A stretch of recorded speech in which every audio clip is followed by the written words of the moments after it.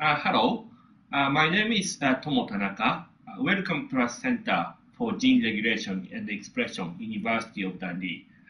We are pleased to discuss our paper today, which was published in 2010 in Developmental Cell.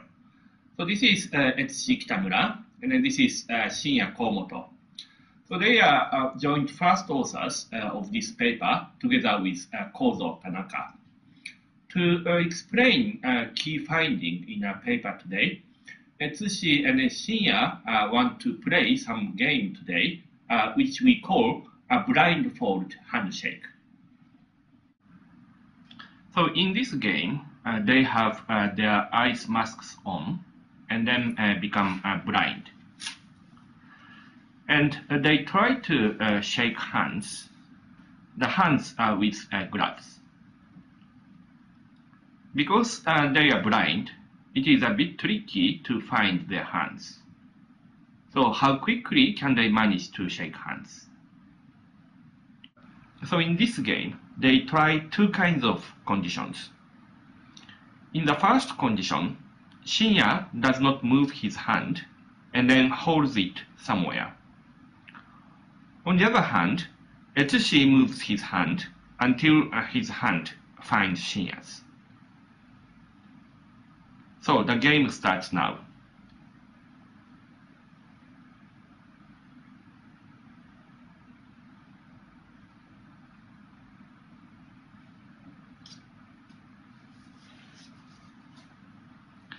It usually takes a while until Etsushi finds Shinya's hand to shake their hands. So in the second condition, both persons move their hands to find each other's hand. So the game starts now.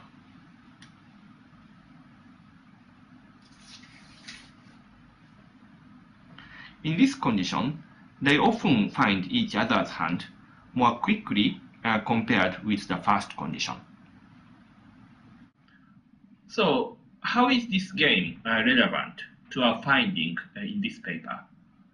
We are studying how kinetochores initially interact with microtubules extending from a spindle pole.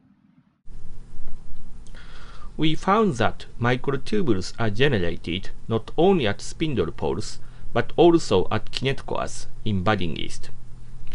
To study this, we used an engineered centromere reactivation assay. In the left-hand cell, we have a mitotic spindle here, as shown by the yellow arrow. You can see a tubulin signal is slightly extended from sen3.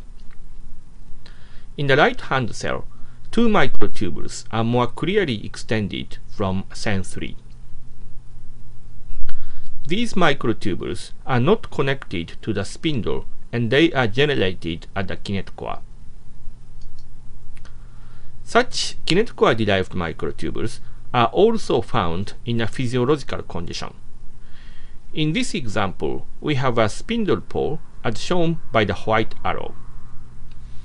The kinetochore within a yellow circle is not yet caught on microtubules from the spindle pole, and you can see a microtubule is extended from the kinetochore.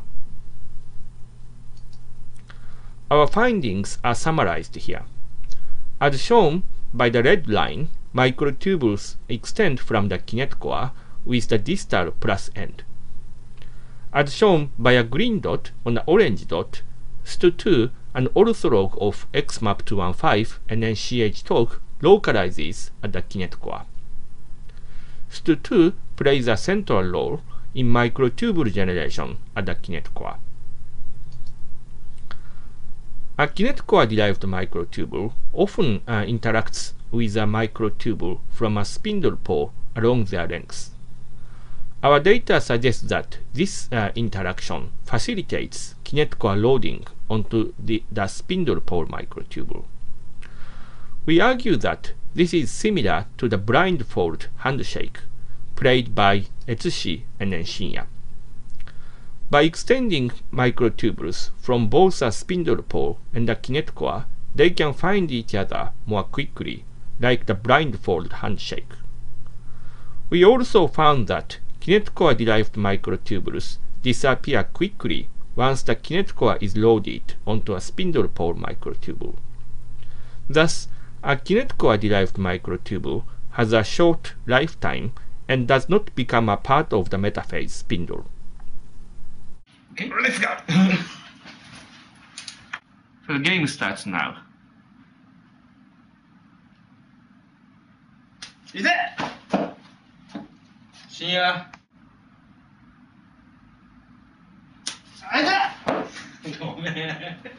Game starts now.